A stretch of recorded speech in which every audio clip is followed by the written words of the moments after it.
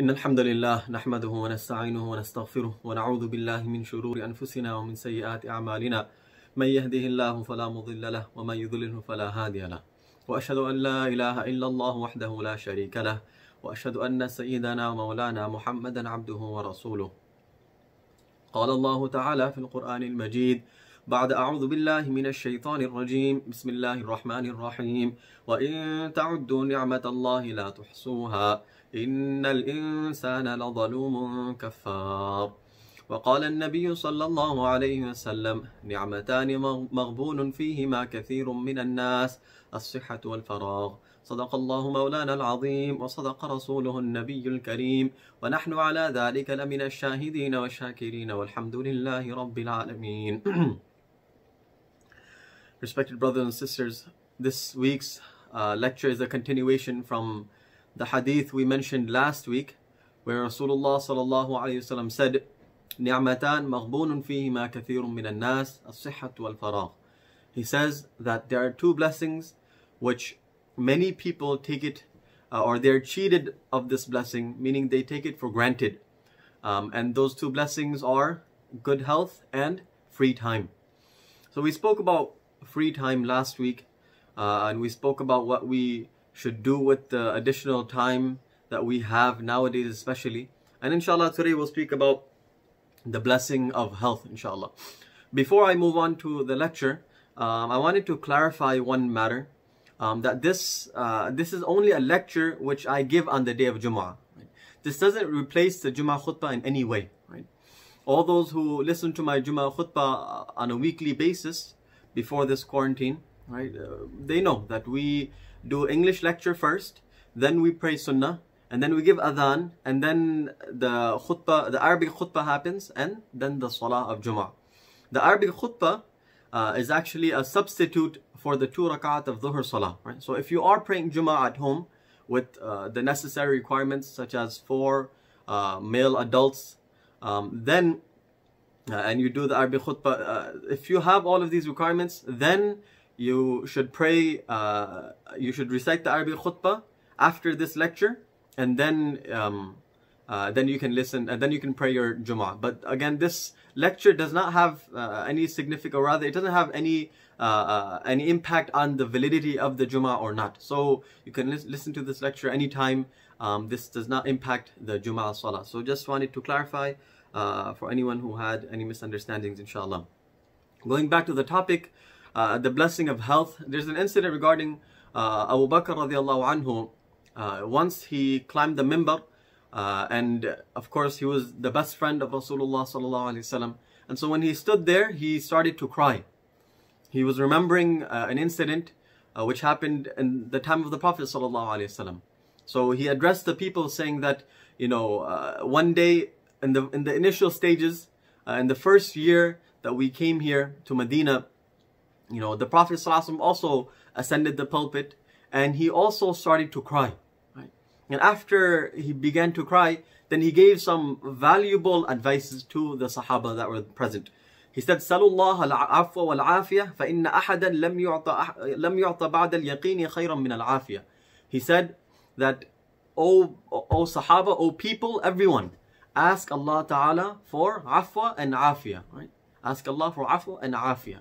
And then he says that, for verily there's no bigger blessing after the blessing of faith than the blessing of afiyah. Right? So we'll explain the hadith. Firstly, why did the Prophet ﷺ cry? The scholars, they explain that he cried, إنما بكى لأنه علم وقوع أمتي في الفتن وغلبة الشهوة والحرص على جمع المال وتحصيل الجاه. He says that the scholars, they mentioned that he was crying because he understood and he knew, right? Maybe he was informed by Allah Ta'ala that the ummah will be plagued with different trials and tribulations, right? And also they will undergo a huge amount of, or they would have to overcome the shahwat, the different desires that they would be, you know, overcome with. Along with that, he knew that the ummah will be unfortunately very greedy over wealth, right? About gathering and amassing wealth, right? Which we, of course, we see nowadays, right? This is the prophetic advice and the prophetic wisdom of the Prophet sallallahu alaihi wasallam. And along with that, he envisioned the people, they would compete with one another to attain fame. Right? And so because of all of these reasons, because of him foreseeing all of this happening in the ummah, he began to cry. Right? So then Rasulullah sallallahu alaihi wasallam commanded the people to ask Allah Ta'ala for afwa and afiyah. Now what is afu? What is afiyah? Right? We hear afiyah and we hear afu pretty often. So what are these terms? Afwa means to ask Allah Ta'ala to remove the sins and to cover and conceal the sins. Right? Not only forgive the sins, but also to conceal the sins, which is a great blessing. Right? Allah Ta'ala is so merciful that He forgives us, and also He doesn't expose us. Although you and I, if Allah Ta'ala were to expose us, we would not be able to walk around in public because of how wretched we are, So Alhamdulillah, Allah Ta'ala has covered our sins, and Allah Ta'ala continues to forgive our sins as well. So we always ask Allah Ta'ala for afu. Afu again means to forgive the sins and to conceal the sins. Then is afiyah. Now there are many different definitions of afiyah, but the best definition, the most inclusive definition is that as-salama fi din min al-fitan, that Allah Ta'ala saves us from all sorts of trials and tribulations in our faith, and وَفِي الْبَدَنِ مِنْ سَيِّ الْأَسْقَامِ وَشِدَّةِ الْمِحْنَةِ, and in regards to our bodies, our physical selves, Allah Ta'ala saves us from all sorts of problems and difficulties and the worst and most horrible sicknesses and diseases. Right? So this is the best definition of afiyah, where it includes a person's where it includes asking Allah Ta'ala to save a person from trials in regards to their deen. At the same time, it helps and makes dua to Allah Ta'ala to save oneself from any trials and tribulations regarding their own physical selves as well. So we should always be habitual in reciting and asking Allah Ta'ala for afwa and afiyah. There are many du'as that we can memorize for this, right? And there are a few actually. Allahumma inna nas'aluka al-afwa wal-afiyata fi dunya wal-akhirah. These are some of these du'as have been recorded in the dua sheet, the dua pamphlet that I prepared and I've sent out on the broadcast list. If you haven't received it, you can just message me inshallah and I'll send it over to you inshallah. But they have there's a few du'as there that we should recite in the morning and the evening. Specifically, some of them have to do with asking Allah Ta'ala for afwa and afiyah in this dunya and in the akhirah as well. So again, habitually we should try to build that habit in ourselves to ask Allah for afwa and afiyah on a daily basis. The moment we wake up, amongst the first things that we do on a daily basis should be to ask Allah Ta'ala for afwa and afiyah. For every moment that we're given is truly a blessing. And before we would understand this, before we were told that listen, health is a blessing and it can be taken away at any time. Now subhanallah, we're coming to the realization that it's truly a blessing and definitely Allah Ta'ala can take it away at any given moment. So we should always continuously ask Allah Ta'ala for afwa and afiyah as much as possible, but specifically in the morning and the evening as well. We also just passed the 15th of Sha'ban just a day or two ago, and the 15th of Sha'ban is also known as Laylatul Bara'ah, right? The night preceding the 15th day, right? It's known as Laylatul Bara'ah, or some of us we know as Shab-e Barat, right? So this is actually on that night Allah Ta'ala informs the angels of their responsibilities throughout the rest of the following year, right? So the angels, they're told that this is what's going to happen, this is how much rizq a person will be given, and this is this person will die at this time, and this person, Allah Ta'ala informs the angels of everything that will happen, right? Or of their responsibilities, right? And subhanallah, how many people they were alive last 15th of Sha'ban, last year, Laylatul Bara'ah, and they were completely unaware that they will pass away in this upcoming year and this year, and they weren't able to witness this 15th of Sha'ban. So we always pray to Allah Ta'ala that Allah Ta'ala grants us health, and Allah Ta'ala grants us afiyah, and Allah Ta'ala gives us long lives filled with khair and afiyah. Ameen. Now Ibn Abbas, Abbas ibn Abdul Muttalib radiyallahu anhu, he mentions an incident where Rasulullah sallallahu alaihi wasallam, he approached him and he asked him, Ya Rasulullah, allimni shay'an as'aluhu Allah azza wa jal. He says, Ya Rasulullah, please teach me something that I can always consistently ask Allah Ta'ala for. So Rasulullah sallallahu alaihi wasallam told him, Salillah al-afiyah, ask Allah Ta'ala for afiyah. Right? And so Abbas ibn Abdul Muttalib, who was the uncle of Rasulullah sallallahu alaihi wasallam, he stays and he awaits a few days and he goes back. Of course, the Sahaba, they were very eager to acquire knowledge, and so they would continuously be thirsty for knowledge and to approach the Rasulullah sallallahu alaihi wasallam and how they can benefit continuously. So he went back after a few days and he asked Rasulullah sallallahu alaihi wasallam again, Ya Rasulullah, alimni shay'an as'alullah azza wa jal.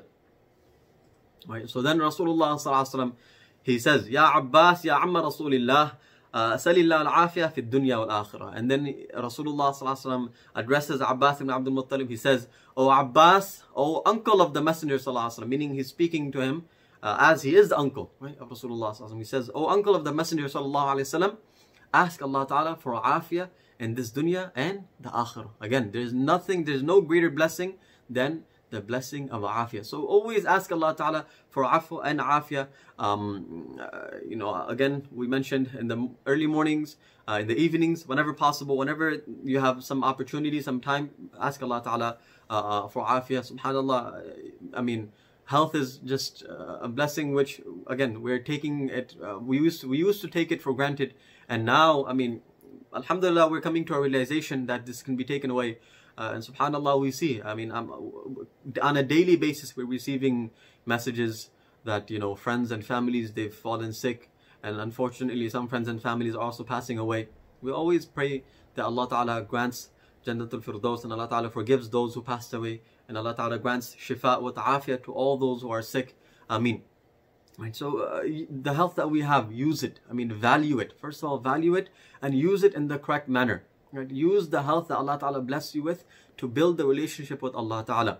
Right? Build it before you go to meet Allah Ta'ala. Use the health that Allah Ta'ala blessed you with to assist those who don't have these blessings that you have. Right? Ask Allah Ta'ala for forgiveness from those who you've wronged. Right?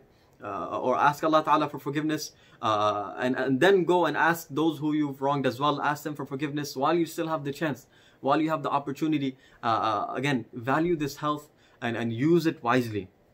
And I don't want to make this this lecture all gloom and doom, but what we need to realize is that these blessings that Allah Ta'ala has given us, we need to use them for the betterment of our faith, right? Allah Ta'ala said, and the ayah I mentioned, Allah Ta'ala says, وَإِن تَعُدُّوا نِعْمَةَ اللَّهِ لَا تُحْصُوهَا إِنَّ الْإِنسَانَ لَظَلُومٌ كَفَّارٌ. Allah Ta'ala says that if you were to count, if you were to even try to enumerate the blessing of Allah Ta'ala, right? If you were even to try to understand one blessing of Allah Ta'ala, you would never be able to do so. لَا تُحْصُوهَا. You wouldn't be able to do so, right? إِنَّ الْإِنسَانَ لَظَلُومٌ كَفَّارٌ. Allah Ta'ala says that the insan, human beings, as a society as a whole, unfortunately, you and I, we are very oppressive, meaning to our own selves. We are very oppressive to our own selves, and we are very ungrateful.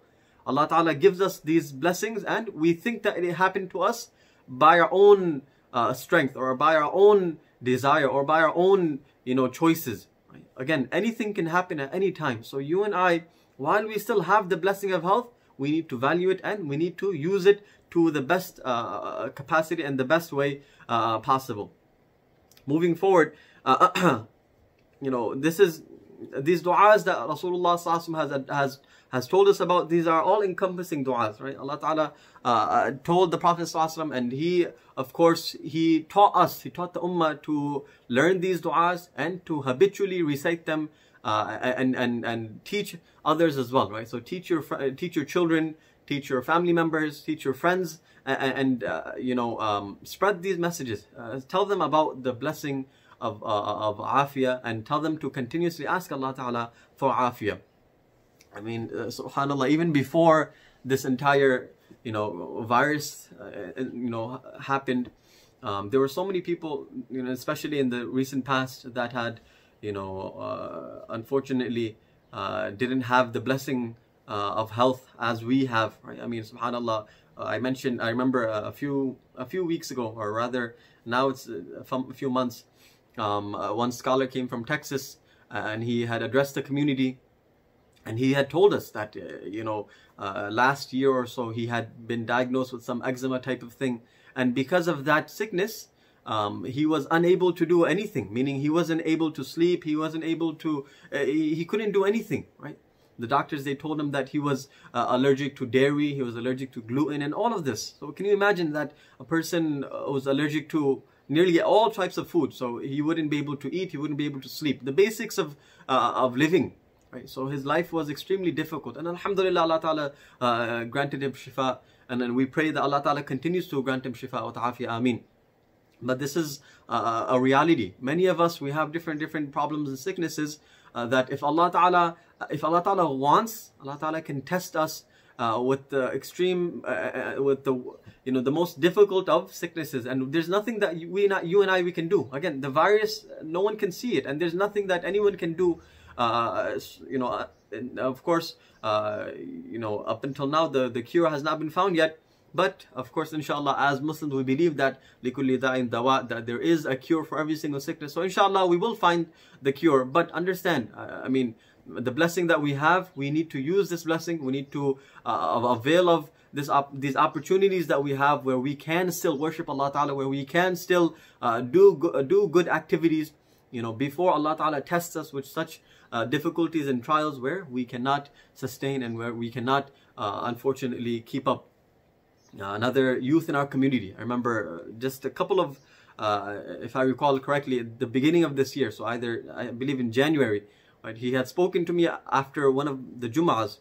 He came to me, he spoke to me, he's 17 years old, right? He spoke to me after Jum'ah Salah, right? We had a discussion, I met his father, and he was asking for some advices. Then that day they went home.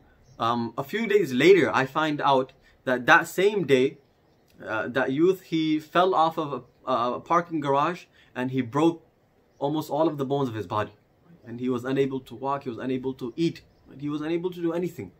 And so I visited him and I asked him, I mean, what would you like to do? I mean, if once you heal, and alhamdulillah, he's on his track to recovery, and alhamdulillah, he's much better now.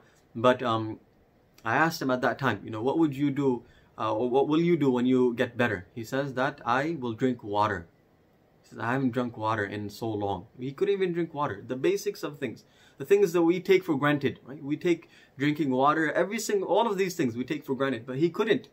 And because of that, he was saying, I miss, if it were you and I, maybe we would say steak or cheeseburgers or something else, or biryani or whatever else, but this person, he couldn't even drink water. So that's what he was craving for, right? SubhanAllah, the things which we take for granted. Right? So again, these blessings of Allah Ta'ala, they can be taken away at any moment, right? So value these blessings and use these blessings to benefit us in terms of this dunya, and of course in terms of the akhirah as well. We will conclude on the words of the Prophet sallallahu alaihi wasallam. He says, "Man asbaha minkum aminan fi sirbihi mu'afan fi jasadihi 'indahu qutu yawmihi faka'annama hizat lahu ad-dunya."